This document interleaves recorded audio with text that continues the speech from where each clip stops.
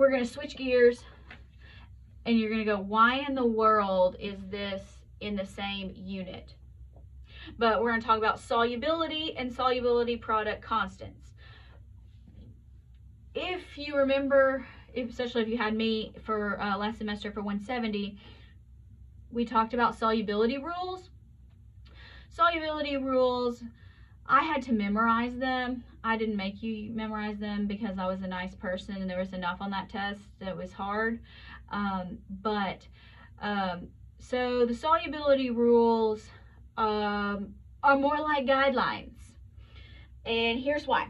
So solubility is not exactly as clear-cut,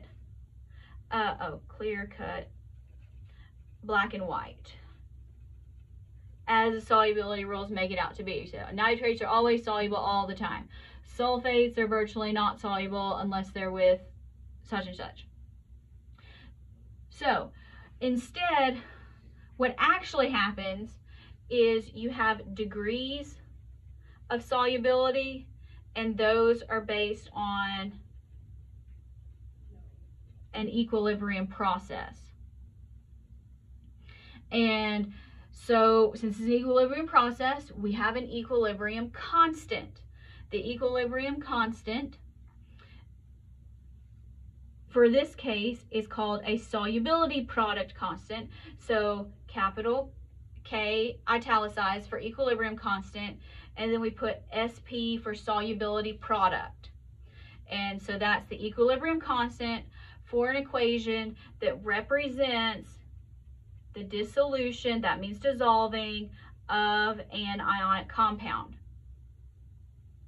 And it is a measure of the overall solubility of this particular ionic compound. Note, this is only ionic compounds, not covalent ones. And like everything else with equilibrium, it also varies with the temperature.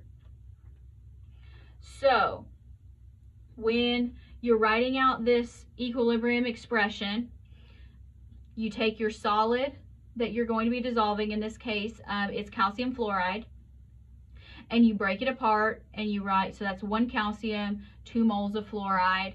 So when you write your solubility product constant, concentration, calcium ions, fluoride ions, and then the 2 coefficient becomes an exponent. So be careful there. We do care about exponents when we're doing solubility products.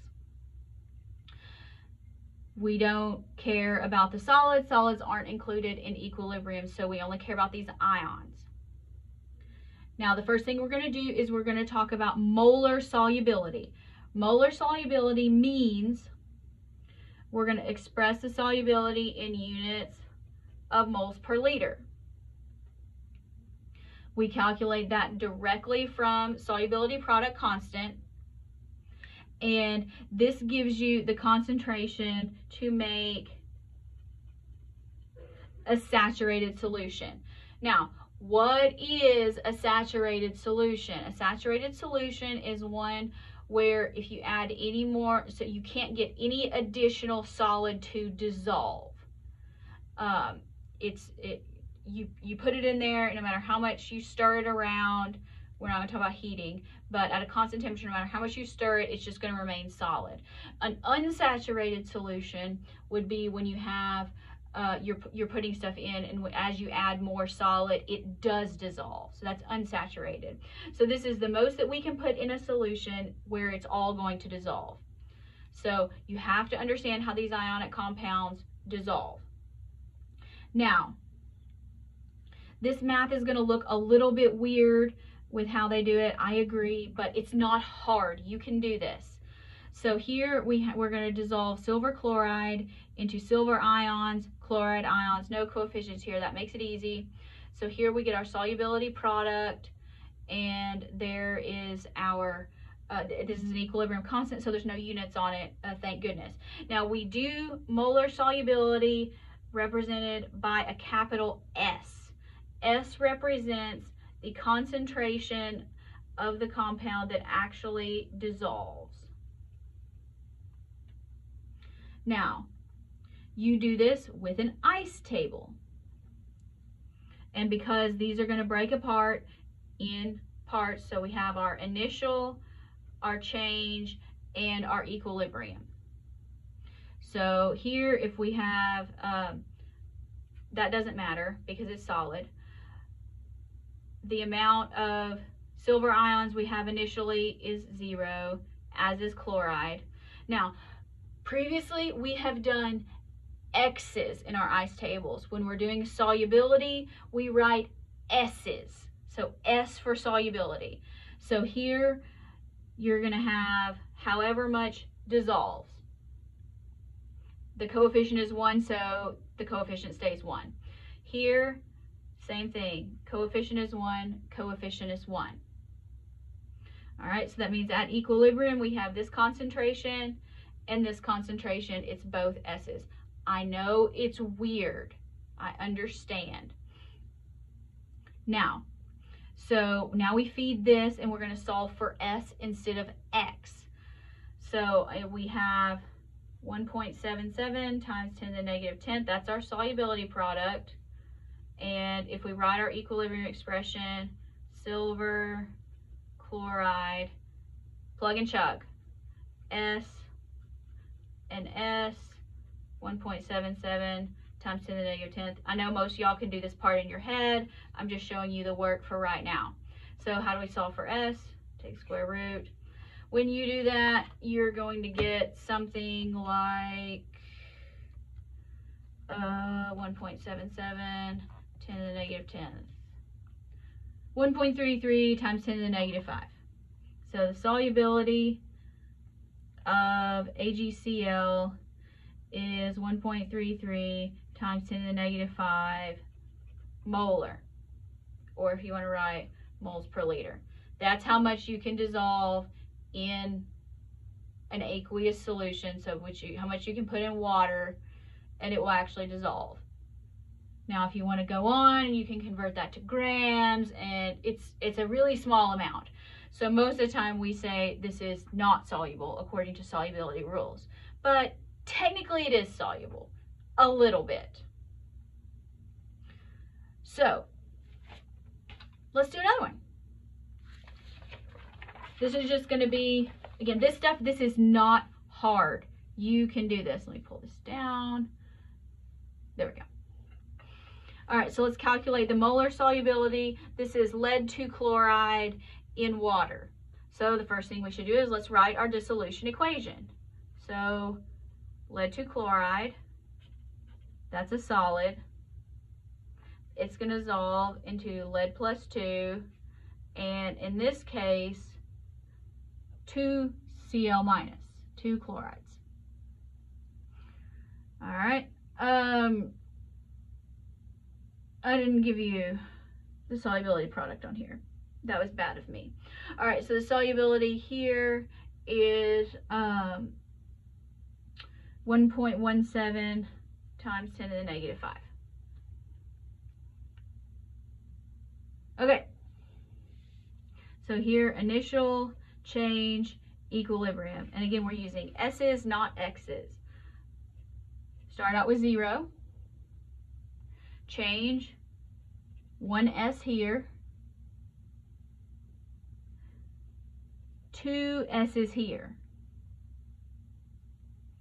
So at equilibrium, we have S and we have 2S. So that means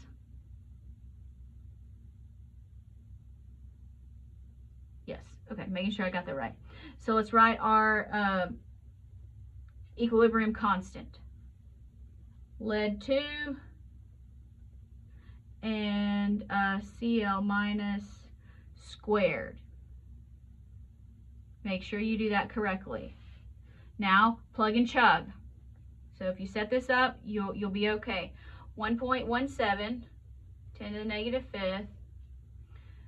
For lead, we're going to put S. And then for Cl, we're going to put 2S. Be careful here because that is now squared. That's the tricky part. It's not hard, it's just something additional you have to remember.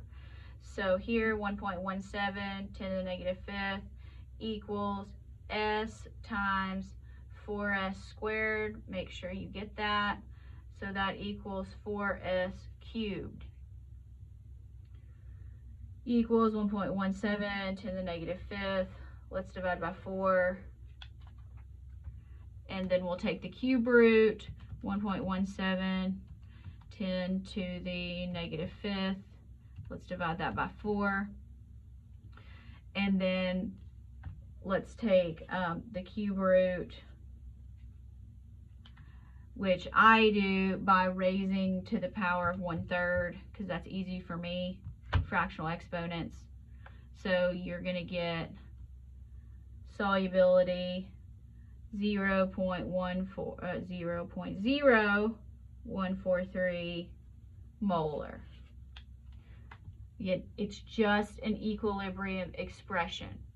So write your equation, write your equilibrium expression, make your ice table, plug and chug.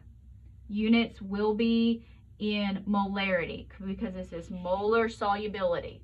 Molar solubility. How many moles can you put in water that will actually dissolve? Now, we can also go the other way. We can also use the solubility number in order to calculate KSP. So this is going the other direction. So here this tells us the molar solubility of silver sulfate in pure water is this molarity. So let's calculate KSP. Start the same way. Let's write our dissolution equation. Ag2SO4, that's solid, so it doesn't count, makes Ag plus, 2 of them, and SO4 minus 2. Next, let's write KSP. Let's write our equilibrium expression. So that's going to be Ag plus squared, because the 2 becomes the exponent, concentration, SO4 minus 2. Next thing, make the ice table. So initial, change, equilibrium. So we start out with 0, we have 2S, and we have S. So at equilibrium we have 2S and 1S. Plug and chug equals here. Now, if you want, you can go ahead and just plug in this molar solubility straight from here if that works for you. If it doesn't, go ahead and just plug this in. 2S squared S. So again, we're going to end up with 4S cubed. And now I'm going to plug in here because that's how I do it. Again, if you want to plug in initially, that's fine. It won't bother me a bit. So you can put 2 times this and then times the molar solubility there. You will get the same answer. So 1.4 times 10 to the negative 2. We're going to cube that. And then we're going to multiply by 4. Order of operations matters. So here, KSP equals 1. I'm just going to go with 0.1 times 10 to the negative 5. If you can see the not glare on my calculator. So I'm just going to round to 2 decimal places. No, it's not 1.01. It's 1.10. 1.10. Can't get my numbers in order. 1.10. All right, hopefully that makes more sense. Just a quick review. Write your dissolution equation, write your equilibrium expression, make your ice table, plug and chug, either direction. So that's why it's included in this unit, because it's equilibrium and it's plugging and chugging. All right. Now, relative solubility.